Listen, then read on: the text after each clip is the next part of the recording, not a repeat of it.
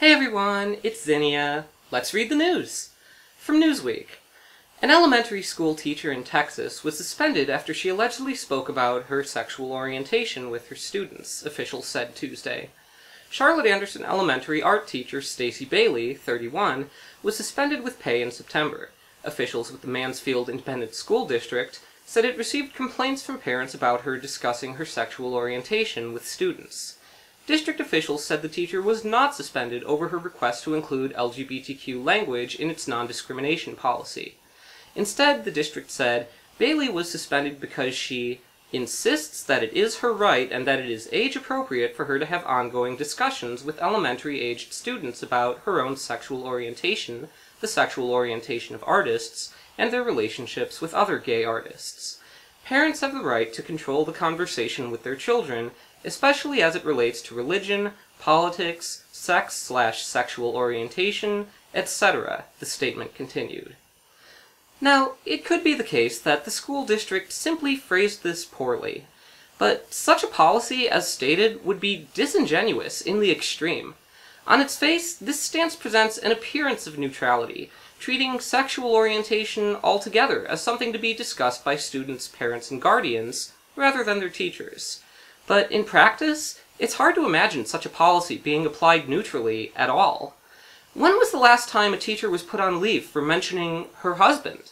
When was the last time a teacher was put on leave for mentioning his wife? Really, when was the last time a history teacher was disciplined for teaching about kings and their many wives, or first ladies and their role in American civic life? This is clearly a non-issue, when it's about straight people. Yet when a teacher, or an artist being studied, has a same-sex partner, this is now treated as a fact of their life that needs to be quarantined and kept out of the classroom.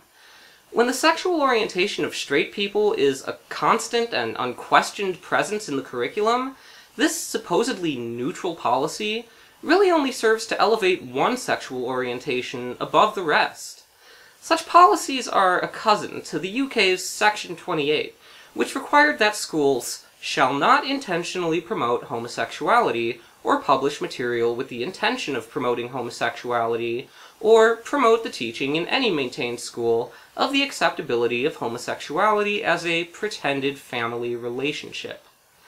The ambiguous scope of this law created an atmosphere of overbroad caution and wariness, where schools now felt it was necessary to shut down gay-straight alliances, and teachers were discouraged from stepping in when students were subjected to homophobic bullying. This school district's policies may not single out queer sexual orientations by name, but their uneven enforcement effectively singles them out as a uniquely unwelcome intrusion into the learning environment.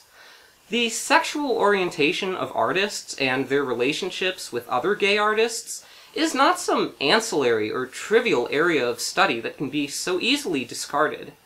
When I was in 6th grade, my art class had a unit on Keith Haring, during which we somehow managed to learn almost nothing about him. Sure, we learned plenty about the technical aspects of his work and some recurring visual themes like babies and dogs and UFOs. We were even tasked with creating our own art, incorporating some of his best-known motifs. But it wasn't until years later, when I looked up Keith Haring online, that I found out he was gay. We didn't learn that Keith Haring was a gay artist. We didn't learn about his AIDS activism or his work Silence Equals Death. We didn't learn that Keith Haring died of AIDS. In our class, all of his extensive commentary on social issues of the 1980s had been silenced, left out, quarantined. We received a deficient education because someone took it upon themselves to section apart the life of this great artist and decide for us that his illustrations of dogs and hearts were more important than the reality of the inspirations and life circumstances that fueled his creative work. All we were left with was art, a very limited selection of art, devoid of anything remotely challenging, without an artist. I see this school district trying to cut such an inappropriate line through their art curriculum and through the lives of the faculty tasked with teaching it. It's as if they want the event of teaching to take place, without the inconvenience of a teacher who exists in her own fullness, as a person with a life of her own. The same life that heterosexual teachers are allowed to live unhindered. That is the furthest thing from neutral. Thanks for watching. Remember to like, comment, and subscribe, and support more of my work on Patreon. See you soon!